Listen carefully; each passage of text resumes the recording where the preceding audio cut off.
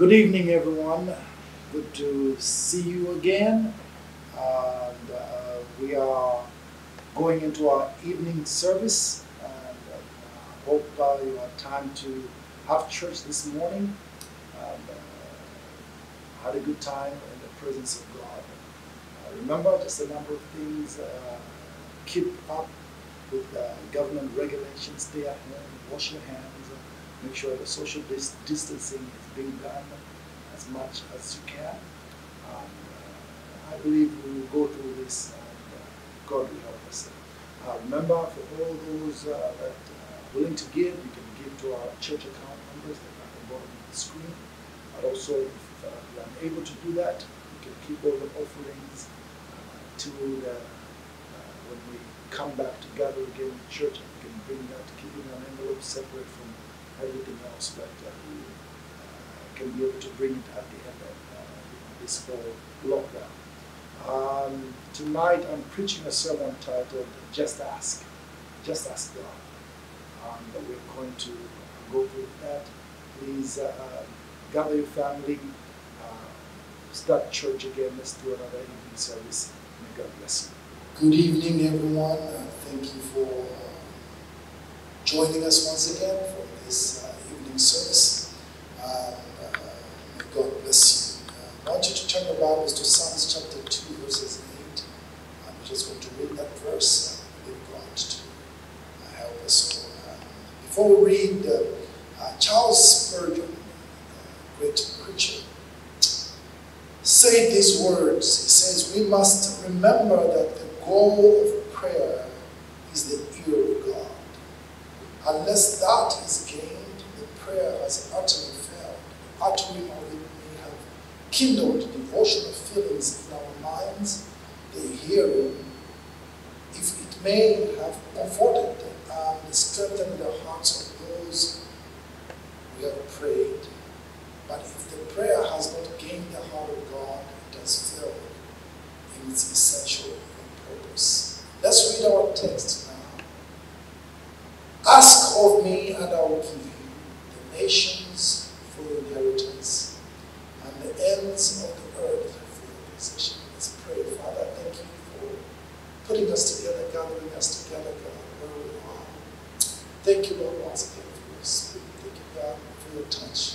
Lord, I give you glory and honor. Be to everyone, God. Let your spirit, God, permeate and reach our hearts. I give you glory and honor. Thank you, Lord, for this moment. In Jesus' name I pray. Amen. Prayer is a critical part of your relationship with God.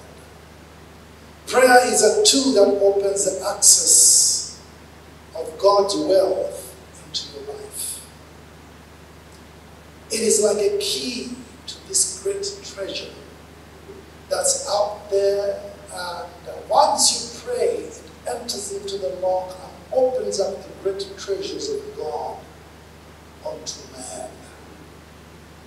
We all have seen how prayer can influence the intentions of God to even change.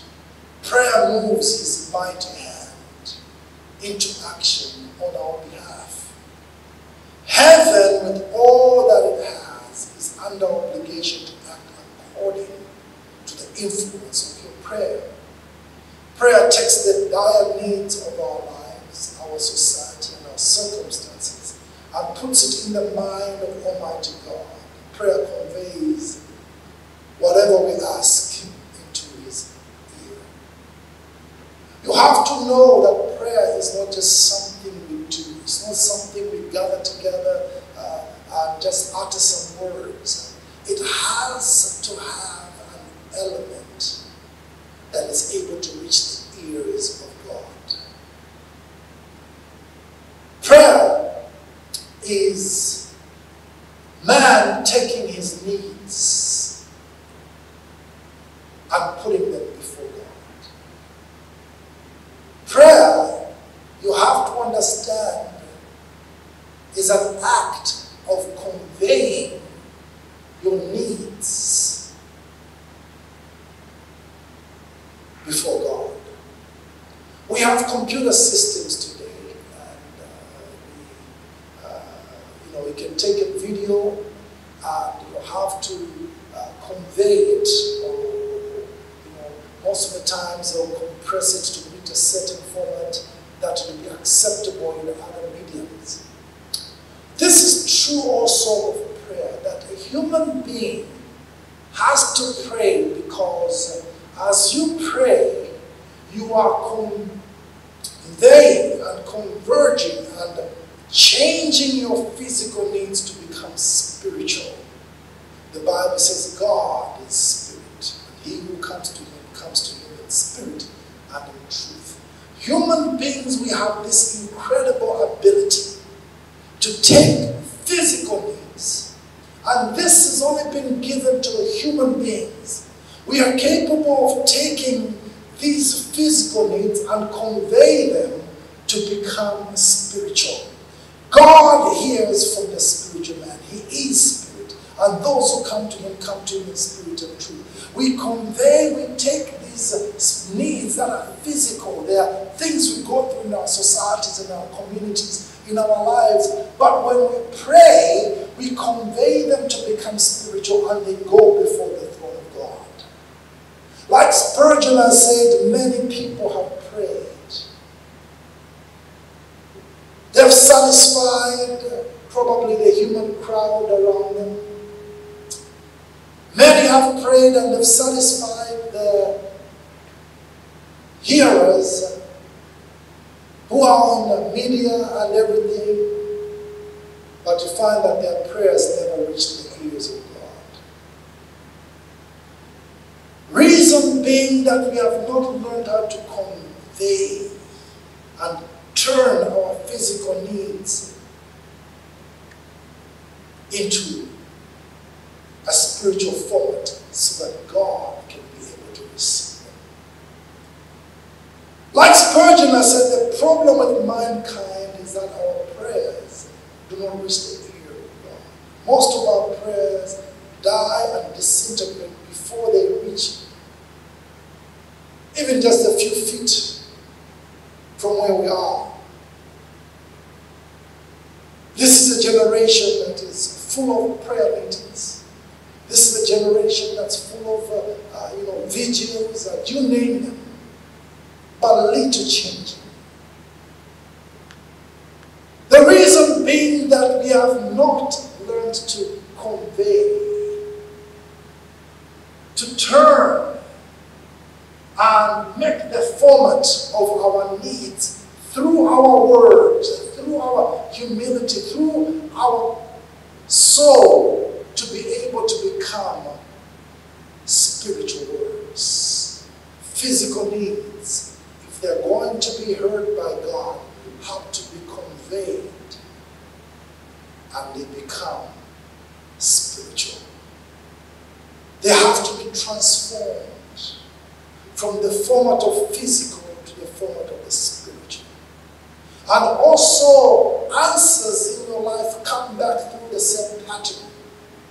They have to be spiritual, converted back into becoming physical. The human being and prayer play that significant part in the kingdom of God. Prayer is an act of asking for what you do not possess or have no ability to possess. Prayer is an act of bringing your impoverishment to God. It would be foolish for a person to ask God for something you already have. I can't go up to God and say, God, give me a wife when I already have a wife. Most of the times when we pray, we look at the things that we desire, but most of the times we don't look at what we already possess. Our text is very precise about this, that prayer should have a dimension of an act of asking. If you are going to convert the spiritual things, or the physical needs to become spiritual, and the spiritual to become physical, so that they're in the format of God and also in the format of your human need, you have have to learn to ask. Our text tells us here in Psalms 2, ask of me and I will give you. We can go through the scriptures and find out that God in every instance says ask. Matthew 7:7-12. Ask and it will be given to you. God in all instances, when it's about communication between you and him, he will say ask. Matthew 21:22. And whatever things you ask in prayer, believing you have received. What is the converter? What will convey your physical needs, convert them and convey them to become spiritual? It's simple. The scriptures are blatant about it. And they're saying it is when you ask. I have noticed in the years of ministry that not many people know how to ask. Asking is not demanding.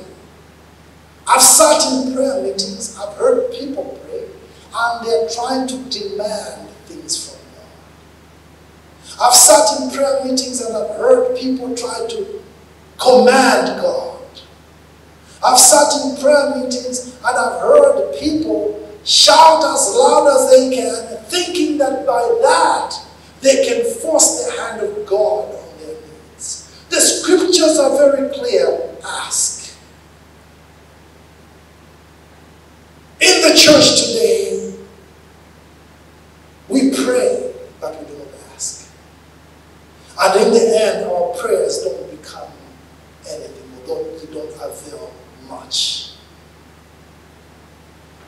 In Nigeria, kidnapping is a very common thing. But the potency of kidnapping is that they'll take a person that you value and then use that love, the value you have for that person, and demand money for the release of them. The threat is always, if you do not pay, we'll kill the person. They manipulate the value you have for that person to make gain for you. Similarly, people think that God is holding back the things you value. And so you think by demanding, you think by commanding him, he is going to release them. We think that somehow God has kidnapped the desires of our heart. We think sometimes that God has placed them in some kind of lockdown and he is sitting there and saying, no, that's why we come up aggressively. We come to God demanding, we come to God trying to push our agenda. So most of us base our prayers on meeting certain acts. I've sat with people and they're telling me, I fasted God, I fasted pastor, I tithe, I attend church, I am faithful, I help others, I evangelize, I'm in ministry, etc., etc. And what they're saying there is that, oh God, I've brought the payment for you to release my blessings. I've fasted. I've attended church. I've not missed the service. I've been faithful. I don't sin. I don't do this. I don't do that. I evangelize. God, now I've met the requirement. Give me my heart's desires. But that's not what the Bible teaches. The Bible doesn't teach us that, evangelize and you will receive. It doesn't teach us that, attend church, tithe. These are very important parts of Christianity and serving God. But if you want God to help you in your prayer life, you have to learn how to ask. You see, asking, we don't like it much because it's putting yourself in a position of impoverishment. It's whereby you're going to come down to God and you're going to be in need. We all like coming to God like He's holding something back and saying, give it back to me, God. Or I've already met the requirements and we are purchasing. Purchasing, when you have money and resources, you go to a store, you pay. It gives you a form of pride that you can acquire things because you have the requirements. But asking tells you you don't have the requirements. Asking tells you you don't qualify, but you're going to sit before somebody and be in an impoverished position, and that person will decide what to do for you, whether they give it or not. I've sat down in places in my life where I had to ask, and I did not like it. It's whereby what I had, what was in my hands was not adequate, and I had to go there and ask for something. And when you're asking, there is the embarrassment that comes with it. There is the feeling of, lack of power. There's the feeling of whereby you look like you're vulnerable, susceptible. And that's what we all don't like about asking. And without asking, God cannot answer. But you see, asking demands that you impoverish yourself. You become impoverished. Somehow we think spiritual activity is payment for the release of God's blessing. It's not. Our text is saying, ask of me, meaning, don't bring anything but your impoverishment. Bring your lack. Bring your situation where you are helpless and you need help. So, if you're going to convert your physical needs, you have to have a state of impoverishment. There has to be in your attitude the knowledge that you do not have what you need. Again, Matthew 7:7-12. Ask and it will be given to you. Seek and you shall find. Knock and it will be opened to you. For everyone who asks receives, and he who seeks finds. And to him who knocks it will be opened. Or what man is there among you, if his son asks for bread, he will give him a stone? Or if he asks for fish, will he give him a serpent? If you then, being evil, know how to give good things to your children, how much more will your Father who is in heaven give good things to those who ask him? There is nowhere in scripture that I've read that people came and demanded from God or commanded God, I command you, God, to do this for me. And this is why many people are looking at our Christianity and saying, nothing is happening since they got saved. It's because you picked up an attitude of demand, command. But listen, if you're going to ask, you're going to have to be humble. You're going to have to admit your inadequacies. You're going to have to admit that you are vulnerable. You're going to have to admit that, God, I've not accomplished. I cannot do this. God, I can't. And when there is an attitude of asking in a man, the converting begins to happen. That physical need begins to get converted to become spiritual, so that it's in the format that God will receive it. So, to be very simple, if you do not ask, you cannot be given. God wants us all that we learn how to ask. He even says in our text, the nations for your inheritance, the ends of the earth for your possession. He is capable of giving us this thing.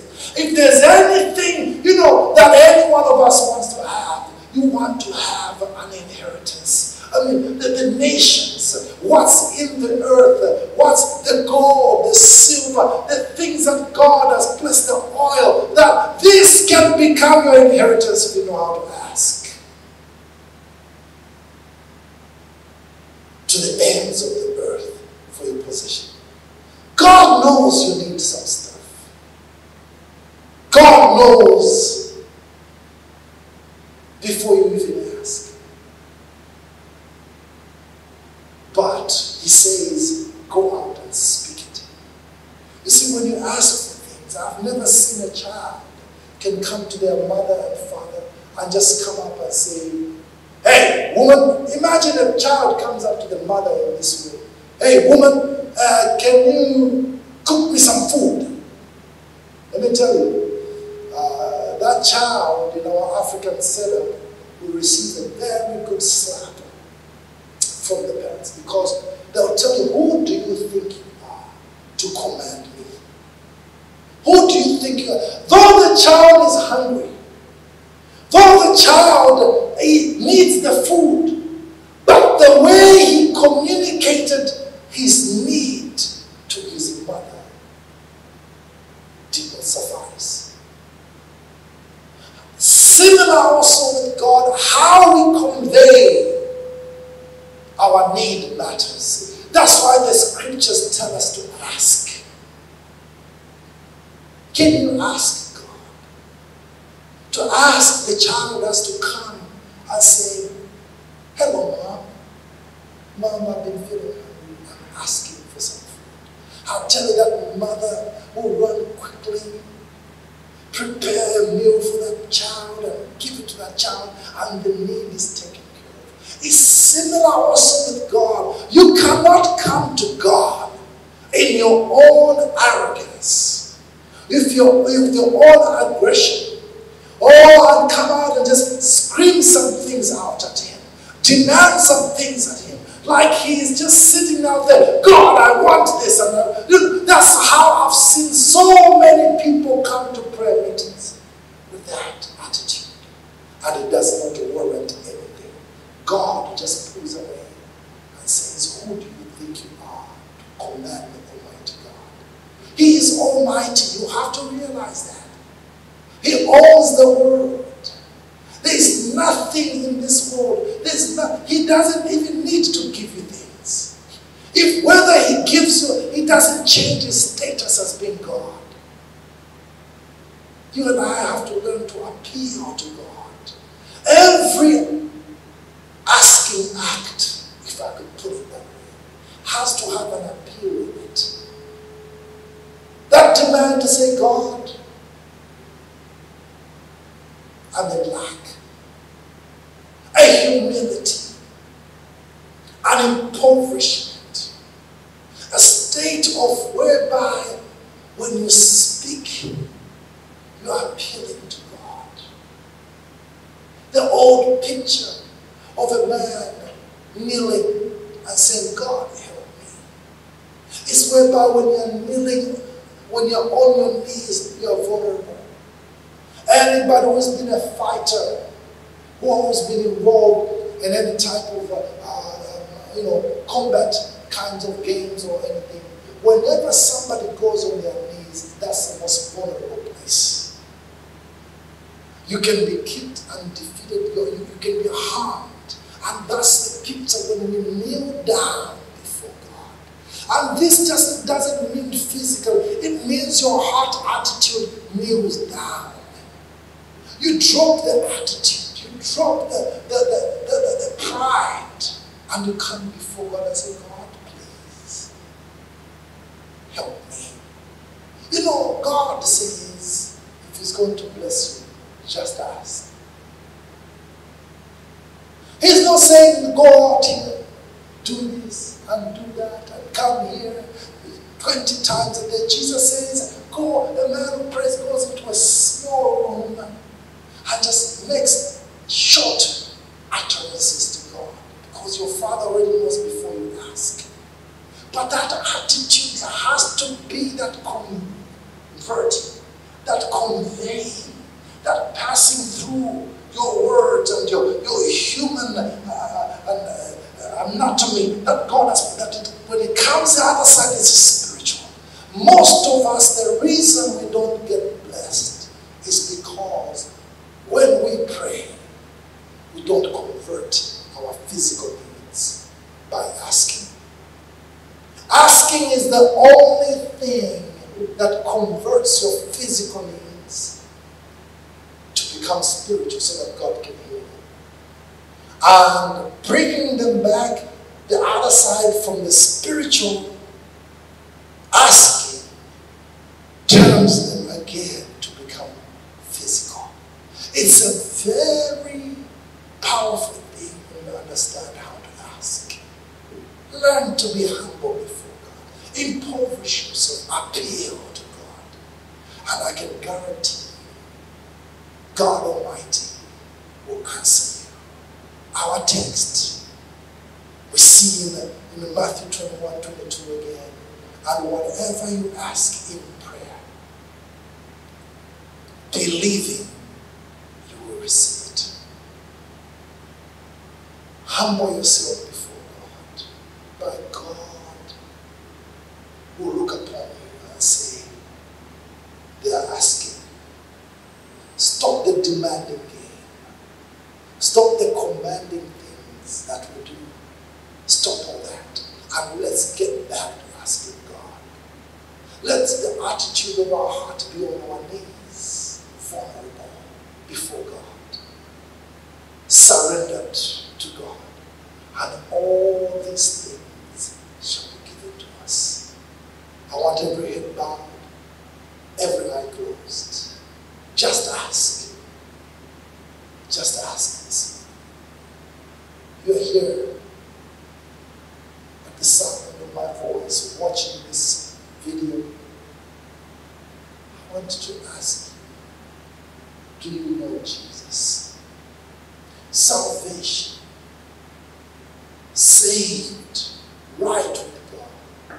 For that to happen, let me tell you, you need to be born again. To be born again, you need to ask Jesus into your life. I'm asking you, are you saved? Or are you playing a religious game? Yes, you go to church. Yes, you attend meetings. Maybe you are even in the ministry. But I'm asking, are you saved? Are you right with God? If today had to be the day of the rapture, would you go? The end of the world were to come today, would you make it to heaven? Those are the questions you need to answer. If you're saved, the answers to all those questions are yes. But if it's no, you're not saved. I want to pray with you and lead you to Jesus Christ. Just where you are, heads are bowed, eyes are closed. I want you to repeat after me with a sincere heart. Say, Lord Jesus, I come to you. I ask that you forgive me of my sins. Lord, I am a sinner. I have done wrong to you, to the kingdom of God, and to humanity. Lord, I ask you to come into my heart. Change me. Make me new. Let all things begin to pass away. Behold, all things become new. I ask Almighty Father this in Jesus' name. Amen. Amen. Just ask. Just ask God. You'll see what I'm talking about. Your life will change. Thank you for